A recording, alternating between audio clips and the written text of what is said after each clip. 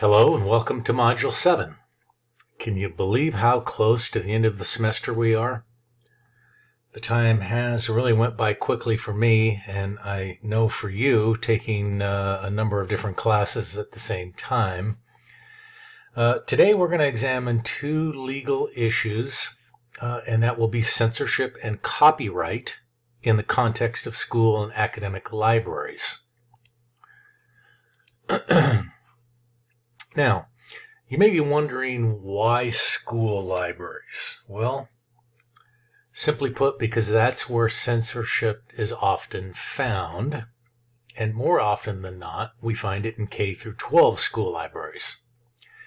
Now, copyright, on the other hand, affects both K through 12 and higher education. Thus, academic librarians should be well versed in copyright issues. And it makes sense when you think about the fact that you may often find yourselves dealing with faculty members and other university community members, for that matter, that rely on you to know the boundaries associated with copyright issues. Now, in the module, I've provided you with some practical materials and readings so that you can learn the guidelines surrounding censorship and copyright. And I'll mention that for censorship, you should find the ELA materials in particular very helpful. That said, this short lecture, I will be focusing on the fair use doctrine. Now, fair use is one of those areas that seems straightforward on the surface, but there's a subjective element to fair use determinations that do add a layer of complexity. Now, additionally, when you're the one who is in the position of having to advise a faculty member about whether or not something is fair use, particularly since the faculty member in most cases wants to use the material, it can get challenging pretty quickly. So with that in mind, we'll cover two example scenarios, and to the extent that I think you'll be equipped to think through the fair use factors and weigh them in any given situation. And ultimately, I think you'll come away gaining some confidence in your ability to make a reasonable fair use determination. So let's get started. Now, to get started, we will start with what is fair use. Now, fair use is based upon Section 107 of the Copyright Act. And Section 107 comprises the statutory framework for determining whether something is fair use. Now, if it is determined to be fair use, then we can say that there is no claim for copyright infringement. But what the fair use doctrine is intended to accomplish is to strike a balance between the interests of creators and users, and to promote the freedom of expression, and to permit the unlicensed use of copyrighted protected works in certain circumstances. And that's where the specifics matter. Understanding what those specific circumstances are can get confusing when it comes to copyright cases and fair use cases. Now, what are some examples of what fair use constitutes? Well, what that means, fair use, is basically that it is using material for any of the purposes that you see on the slide: criticism, comment, news reporting, teaching, scholarship, research. All of those things may qualify as fair use. Now, the research, scholarship, and teaching purposes, those can be instructive to us in understanding why this concept of fair use is so important for academic librarians, because they are part of the community where research, scholarship, and teaching forms a core part of their reason for being, right? So it's like a reason for your existence. You are there to support that research, scholarship, and teaching mission. We'll put it that way. Maybe we could call it a core competency, right? So let's move on to the fair use factors then. Now, Section 107 provides 4 factors for consideration of fair use. So whenever we want to answer the question of some purpose being a fair use determination or not, what we often find is that this plays out in the copyright holder, be that an artist, author, musician, poet, writer, what have you, will accuse someone of infringing upon their work. Now, alternatively, these various creators may be trying to prevent others from using their material, right? So, trying to get ahead of that infringement. Now, of these two, the most likely scenario is the infringement one. That's what I'm going to focus on primarily in the examples. Now, not that you need to be reminded of this, but librarians are not lawyers. Even if this were the case, you were a lawyer and you were also a librarian, you would still not be acting in the capacity as a lawyer. Either way, the librarian is not positioned to be giving legal advice.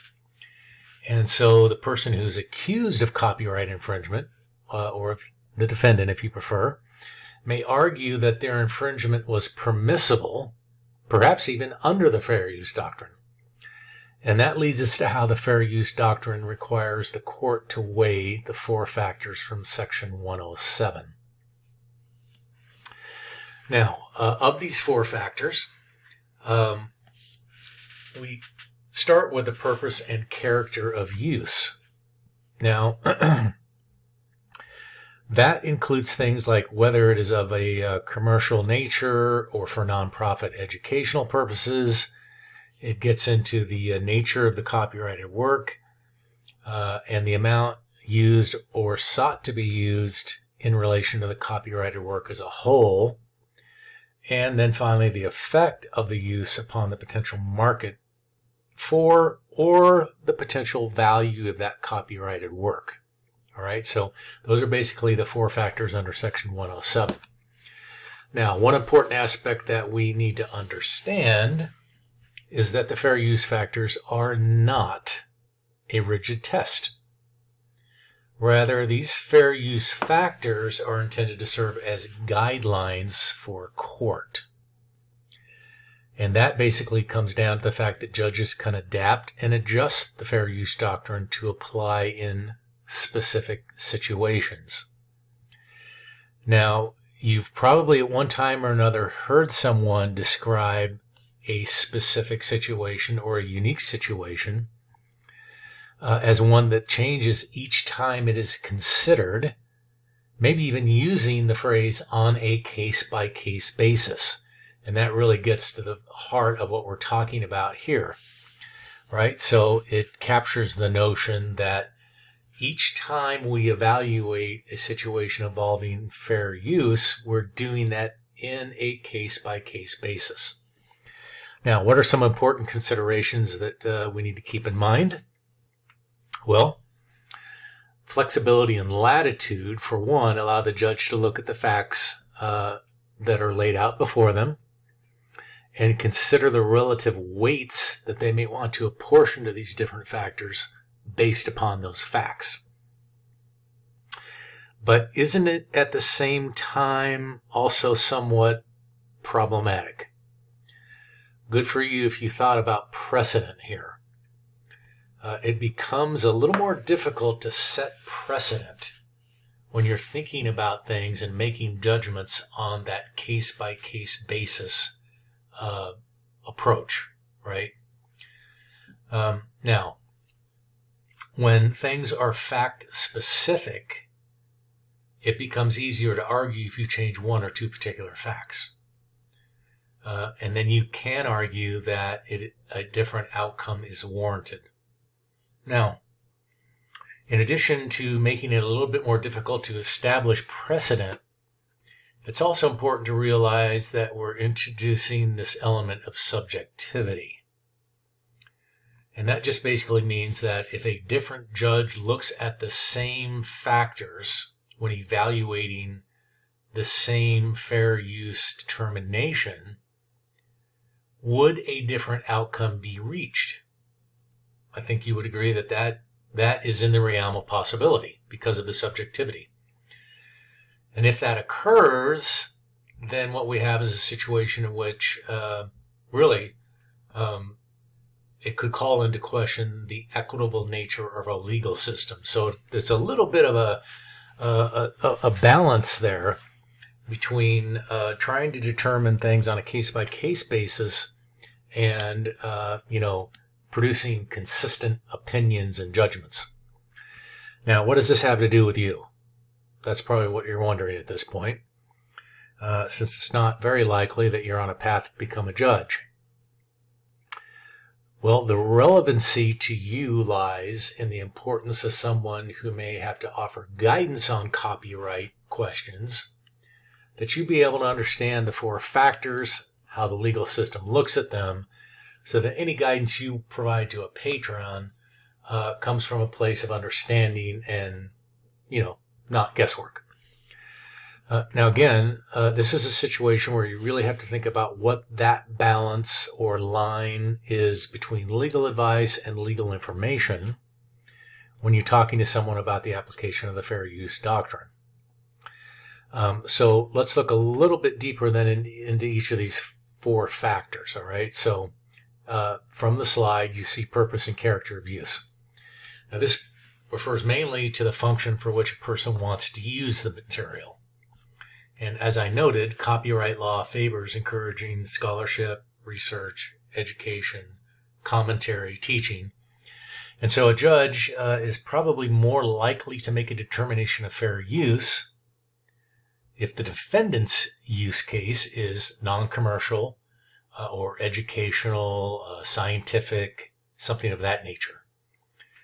And so obviously being on a campus environment, college or university, it becomes easier, I guess, to make an argument that your purpose is educational, right? So you have an important element of context there.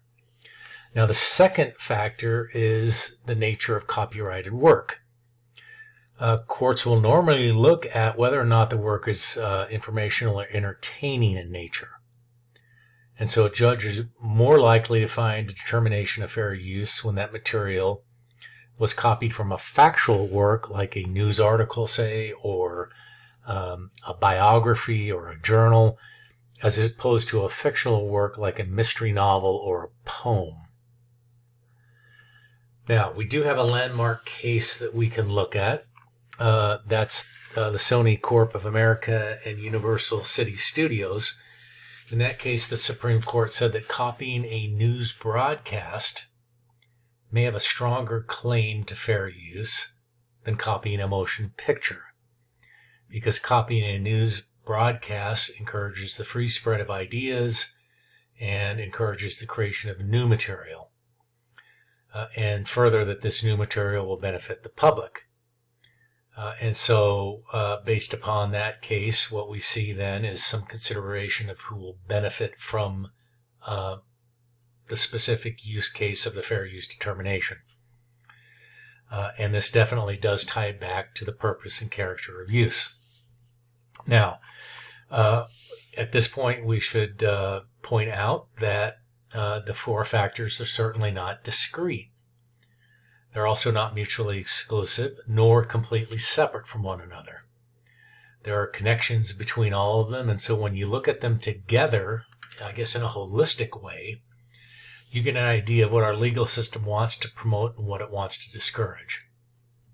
Now, the third fair use factor is the amount of copyrighted work used. This one's pretty straightforward. I'll let you think about that for a second. I'm going to take a drink. Now, how much of the original work did the potential infringer take or use? Now, we can throw some things out there like, is it one sentence from a book? Is it one chapter of a book? Is it the entire book, right? So obviously those are 3 very different amounts of original work that were utilized.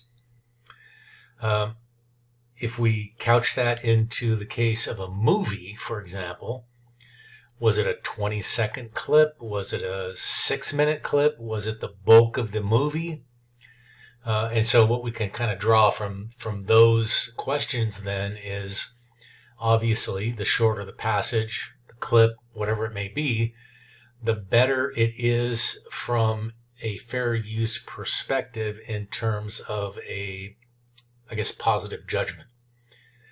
Now, if someone really wants to use all of a book or all of a movie, then the other 3 factors then would really have to be weighed very strongly in favor of fair use to act as a potential counterbalance. So again, you kind of see how the 4 factors are considered holistically. They work together, they're interrelated. And so, maybe the amount of work used would be considered excessive in most situations. But if the purpose and character of the use, if the nature of the work, and the effect upon the potential value of the work are all heavily weighted towards a fair use determination, then maybe it's enough to overcome the amount used. And that leads us to the 4th factor. That applies basically on the potential market of the work, right? Or the value of the work. So here, what the court is trying to do is strike a balance between the benefit derived by the public having access to the work, and that, of course, if the use is permitted, and the personal gain that the copyright owner would receive if the use is denied. So let's just consider, again, the case of a movie, right? If we were to offer a free screening of a movie, and let's just say that's at a public library, and a lot of people come to see that free screening, those people may be less likely to go out and buy it on their own or pay to stream that content. Now, there are some people like me out there who basically will value that work, and I may be motivated to go out then and purchase that work where I may not have before. We should acknowledge that that exists, but in general, most people would think that if you can see something for free, why would you pay for it, right? Now, if that's the case, then it's reasonable to draw from that or infer that the creator doesn't receive as much financial remuneration for their work, right? And so the idea here then is that if we're not adequately compensating the people who are creating various works of art or performance, then basically decreases their incentive to create them.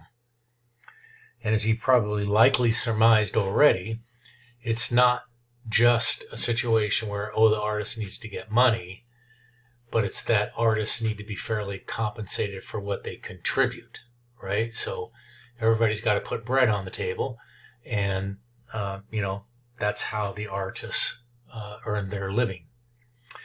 Okay, so I've heard, though, that when looking at these 4 factors, the courts generally are likely to focus more on the 1st factor and the 4th factor, right? So the purpose and character of use and the effect on potential value, as compared to those other 2 factors in the middle there, nature of the copyrighted work and amount of the work used of the total work. Now, that's not to say that those 2 factors are not important, because they are. But if you look at reported court decisions, that's seemingly what the analysis tends to focus on. Now, we kind of took a deep dive there, and that was a lot of information. But the good news is that among many other skills, academic librarians tend to be really good at taking in a lot of information and then presenting it in easy to understand and digestible manner or ways for their patrons, right? And that's why we have so many good guides and infographics and other, resources coming out of academic libraries. Excuse me. And that includes the area of copyright, obviously. Now, that's a great segue to a resource that I would like to share with you next. So that's the 4 Factors Quick Reference. And so I have that on the screen now. Oh, okay, there it is. Now, there are many of these so-called quick and easy guides or quick reference guides, what have you, about how to handle copyright fair use issues that you can find with a quick internet search, right? But the one that I recommend is one shared by Miss Lindsay Gum on the Roger Williams University site. This infographic, in my assessment, does a great job of capturing the main ideas that I want you to take away from today's lecture. Now, the infographic covers the 4 different factors that we just talked about. What I like about it, though, is it shows those 4 factors on a continuum. And that continuum is, what you could use to make a determination on what is more in favor of fair use or what is less in favor of fair use. And that's important because you can kind of use this as a quick reference resource going forward. Now, when I think of a concept described or portrayed as a continuum, the first thought that comes to my mind is, okay, so these are not hard and fast rules, right? That's my immediate takeaway. Maybe that's because I'm a more visual person. But when I see something like that, that's what I'm thinking. And so what we can take away from this is, again, reinforcing what I said earlier, as that these 4 factors are really more of a guideline than they are some kind of a hard and fast rule. And I think it's important because in this respect, the graphic should be helpful to you when you're navigating these, in real life situations and you need something quick to guide your assessment. But I want to point out something else here. Even these 4 factors are not the entire picture. Notice the bullets at the bottom of that graphic under the transformativeness section. We can look at these as almost a 5th factor. And transformativeness asks things like, does the use involve something really new with the original work? Does the use involve criticism or commentary like parody? Or does the use provide significant value to the public? Now, answering yes to any or all of these questions probably makes it more likely that what you're proposing to do under the fair use doctrine is going to be found to be or have a positive outcome, right? Okay, so with that, let's look at some fair use examples.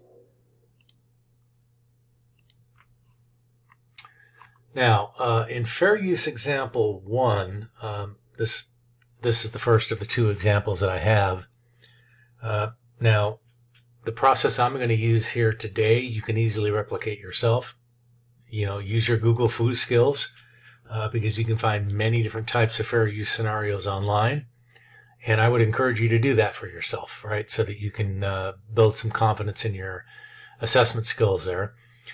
But in this first example, let's say that a professor owns a copy of a book and she wants to make copies of that book, place those into some kind of a physical reserve for her students to check out. Would this be an example of fair use? Now, you might innately just kind of think, of course not.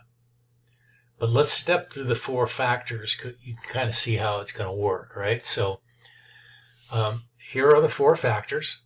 Again, purpose and character of the use, nature of the copyrighted work, amount of copyright work used, and the effect on the potential market for the work. Now, If you think about these 4 different factors in the context of this example, we can probably easily say it is for educational use, right? And so that purpose factor does seem to lean towards fair use.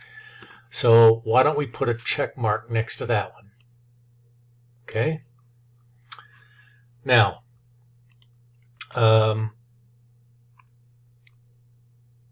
in this example, it is the entire book, right?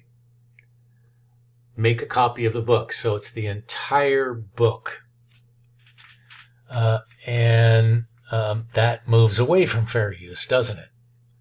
So let's put an X next to that factor. Okay. We don't really have enough information to assess the book for the amount of copyrighted material, right? Because we don't have the book in front of us. We don't have any idea what it's about, so we'll skip that one. And then what about the 4th factor? Do you think that in this example it would result in harming the market for the book?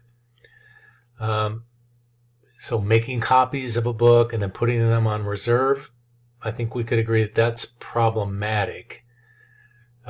If for no other reason than that, why would the student who's on a tight budget go out and buy the book, right?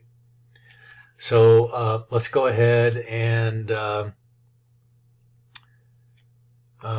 put an X next to that one. And I think I forgot to put an X up there above. So now the nature of the copyrighted work, we went ahead and skipped that one. So we've been able then to basically assess 3 of the 4 use factors, and it's not looking good for a fair use determination, is it? Even if it were on campus. So what alternatives do we have available to the professor in this example? Let's approach it from that angle. Well, I mean, certainly the professor could acquire more copies of the physical book and put them on reserve, right? Or the professor could request that the library purchase additional copies for its collection, which could then be made available to students through the reserve system. Either one of those would turn both of these then into check marks, right? And so without even having the book, we've got 75% of our 4 factors leaning towards the fair use assessment. And the underlying idea, of course, is that, if we buy more copies of the book, then we're not hurting the market. And we are trying to find ways to ease access for our cash-stretched students, right? So it's kind of like a win-win. Now, I'm going to take a moment to erase this, and then we'll move on to our second example. All right, perfect. So in our second example,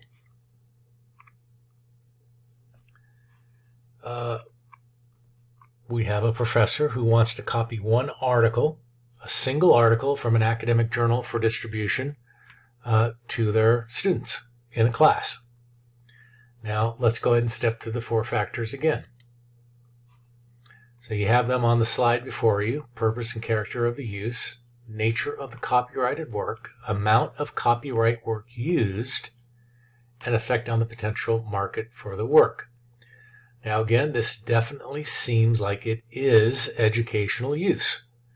Again, I'll bring up that example of you're on a college campus, so it's a pretty easy argument that you have an educational rather than a commercial purpose behind your actions. So let's go ahead and put a check mark in that one.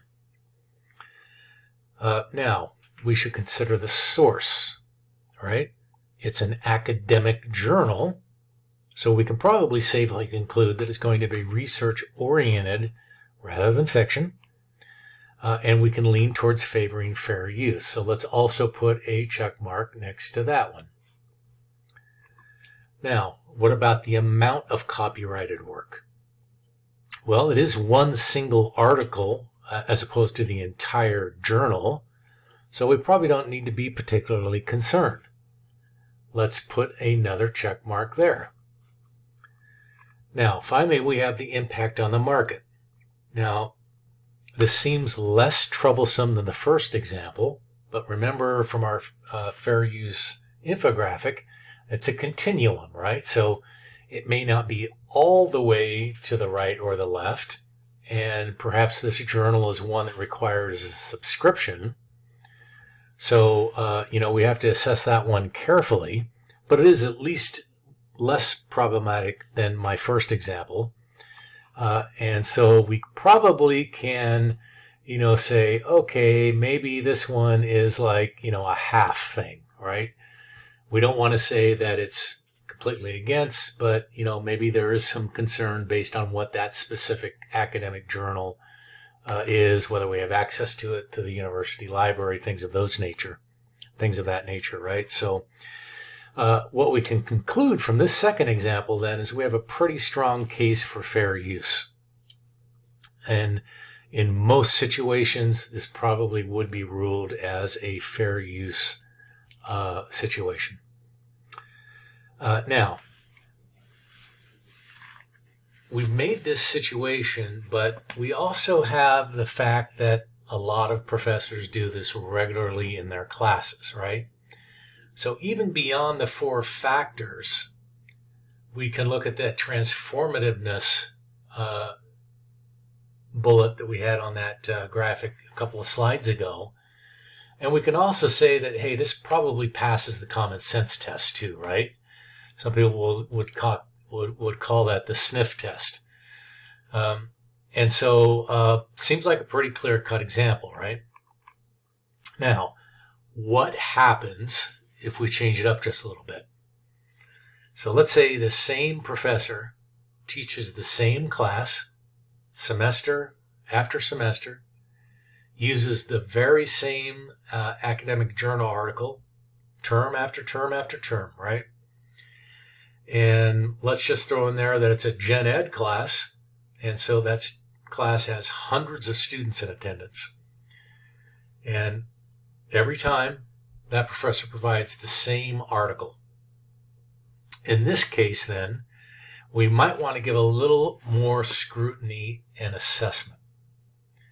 Now, obviously the repeated use and the large class size may, and I'll put that in air quotes, may weigh against fair use. But when is that line drawn? When is it crossed? And when should we become concerned? Those are the questions we need to think about. Now, even if we rationalize this expanded scenario as common practice among professors, does this mean that it's always okay for that to occur? And we have to think hard about that then, right? Should we allow this practice to be engaged in? And then, moreover, there are certain facts that could point toward pertinent infringement. But again, you and I are not attorneys, and we're not providing legal advice. Now, I think we have to temper that somewhat because you will encounter professors who may be very determined to cross that ethical line. And if you're working with them, say if you're a department liaison or in some other capacity, that's not on you as the librarian. It's on the professor. So what can you as the librarian do in this scenario? Well, certainly you can provide your perspective, and you're on safe ground to explain those fair use factors. But what I would stay away from is telling the faculty members what to do. Now, You could refer them to the library director, or that they should seek legal counsel based upon your perspective on the fair use factors. Okay. Now, despite the fact that this may not be an uncommon practice, and we probably do see this all the time, there are some cases where arguments have been made against this practice. Now, what do you think about after walking through these two examples? Hopefully you found that instructive. I think that fair use in practice can be a challenging exercise to navigate on a day-to-day basis, particularly when you factor in other real-world considerations, right? And when you're getting socially engineered by a patron, to use a cybersecurity term, people can be persuasive. And so that's something for you to guard against. Now, I will say that one such consideration is, let's face it, the price of textbooks. They are very expensive. And that's one reason why I, as a professor or instructor, prefer to avoid mandating that my students buy a textbook, right? As somebody who, made this journey myself, I paid a lot of money for physical textbooks over the years. And yeah, they were expensive even back in the day, on my own tight budget. And to be frank, even though I kept many of those textbooks for years after the fact and would occasionally refer to them, I'm not certain that I got the entire value out of the books in what I paid for them. And so I think about that often, and I do my best to rely on other resources, right? Journal articles, other peer-reviewed sources, stuff that's available on the web, because in the forefront of my mind, I'm thinking about students who have to go out and pay big money for textbooks. Now, a little clarity is probably due here, and that is if a professor is telling a student to go to the library databases to get to the article, that doesn't raise fair use problems, does it? And that's because students are accessing that resource through the university's library proxy and a paid subscription. Now, not in every case, right? But that's the due diligence that, for example, I will do as a professor to make sure that that resource is available through the proxy and a paid subscription, right? So clearly that is not a fair use problem scenario. Now, when it comes to book chapters or sections, or if I've provided a hard copy of a book to the library, that reserves process needs to be periodically reevaluated. And I think that for the propensity of faculty, and I'll put myself into this bin, obviously, we do try really hard to stay on the right side of the fair use doctrine, because we don't want to cross that ethical line. Now, having said that, though, what you've probably already gleaned from this lecture is that fair use certainly can be challenging. You probably will second guess yourself in any given situation or scenario. But you can overcome this through practice and, a good healthy dose of common sense. So with that, let's go ahead and move on to the final few slides here. And I've got some takeaways here. You can see those on the screen. I'll give you the opportunity to peruse those later at your leisure. Of course, I'll post the slide deck into the module after this lecture. And then I want to show you again my professor contact info for your reference. And with that, that's all that I have for you in this lecture. for this module, and I'll look forward to our discussions together online, and I will talk with you all later. Thank you very much.